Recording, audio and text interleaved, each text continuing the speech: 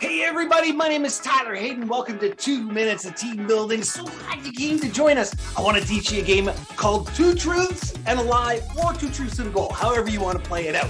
And here's how the game is played. What you do is each person inside your team is going to come up with two truths about themselves. Remember, the truth is often stranger than fiction.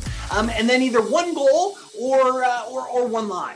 And then as a team, what they're going to do is you can, if you're virtually, you can turn on their screen and their microphone and they can share it to the team. Or if you're in person, you can do it around the table, each person getting to sit on the hot seat.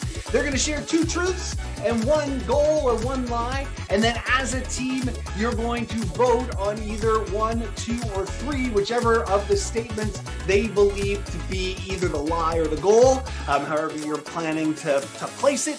They're going to vote on that, and we're going to see if your speakers can trick everybody else. So that's how you play it. It's called Two Truths and a Goal, or Two Truths and a Lie, the way I like to play it. It's great for interpersonal learners, linguistic, interpersonal learners, mathematical, logical learners love it, as well as do musical learners. So, hey, check it out. Two Truths and a Goal. You can pick it up and read more about it in my book, The Business That Cared About People. Check that out online. I'll throw a link in the bottom. You can go check it out. Thanks a lot for stopping by. My name is Tyler Hayden, and that's 2 Minutes of Team Building. We'll talk soon. Take care. Bye for now.